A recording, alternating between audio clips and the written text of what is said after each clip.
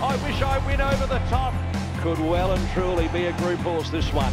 For me, Luke Nolan, who's been a fair part of the story as well, like he did a bit of work on the horse at home and trialled him, and when I ran him in that first race, and I can't remember whether it was weight related or suspension, but Luke was in tears that he wasn't riding this horse. And I always pick up on Luke when he knows we've got a nice horse in the camp.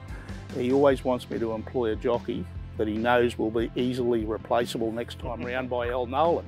Well, when Jay Carr, Australia's pin-up girl, won the first start on him, he said, "You bastard, how are we ever going to get her off him?" So I knew then that he had a feel that this horse was pretty bloody good.